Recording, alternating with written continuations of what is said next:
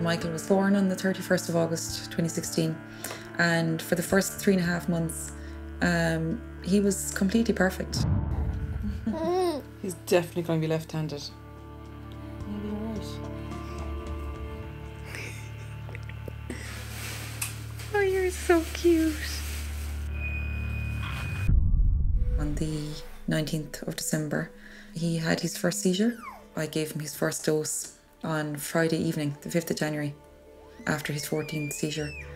He didn't seize anymore that night. He had 7 seizures the following day. On Sunday he had 3, and that was the last time he seized. I kept on thinking to myself, it can't be this easy.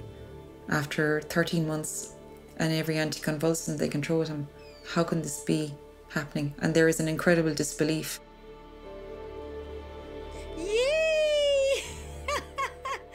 Good boy! The turnaround in him, even within days of when he started smiling. I had actually forgotten what it looked like to see him smiling.